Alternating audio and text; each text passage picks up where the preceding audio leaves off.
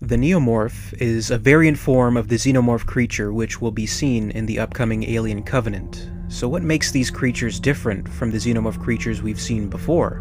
Aesthetically speaking, the Neomorphs are similar beings to the Deacon alien as seen briefly in the end of Prometheus, which was in part an offspring of engineered DNA, and they appear to be much larger and paler, or at least with more translucent skin, and their cycle suggests that at full growth, the creatures begin to walk erect as opposed to crawling, as we've seen with other xenomorphs.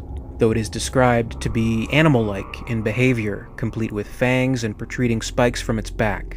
It's very likely to have the same patented snarling, hissing characteristics that are so well known to come from these aliens in this universe. As far as from what we've seen from the concept art so far, another unique characteristic of the Neomorph is its apparent lack of a tail.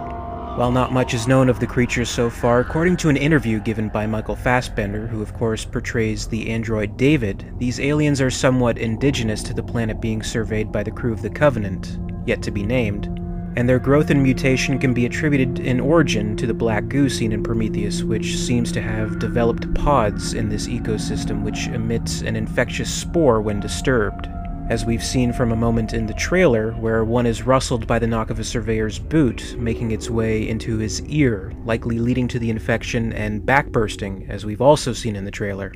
And it's highly theorized at this point the alien being born through this backbursting is, in fact, a Neomorph. At a closer look, it's also believed that the Neomorph has been seen very briefly and obscurely in the trailer, as this may be the creature being held off with a firearm by one of the crew members. It's clear from the concept art that we'll be seeing at least some of these Neomorphs in Alien Covenant, but exactly how much remains to be known. Is it possible the Neomorph is a superior organism to the Xenomorph? Is it possible this version of the creature will emerge to be the higher threat to the human characters? Which creature are you more excited to see, the classic, known and loved Xenomorph, or are you looking forward to seeing something new in the Neomorph? Comment below and let me know. And as always, thank you very much for watching. Be sure to subscribe for more theories on the upcoming Alien Covenant film, as well as theories and explanations surrounding the other Alien films, and if there's an Alien Universe topic you'd like to see covered on this channel, please comment below and let me know.